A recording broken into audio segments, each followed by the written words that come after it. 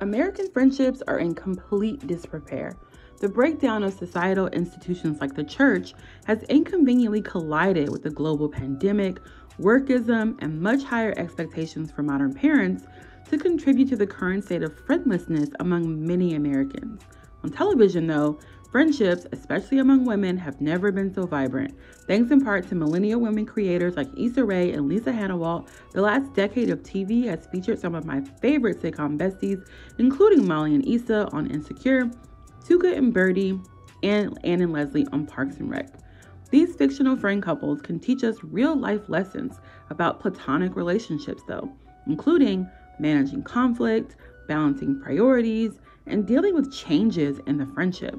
Watch my latest video inspired by the excellent book, Big Friendship: How We Keep Each Other Close, for a deeper dive on these besties.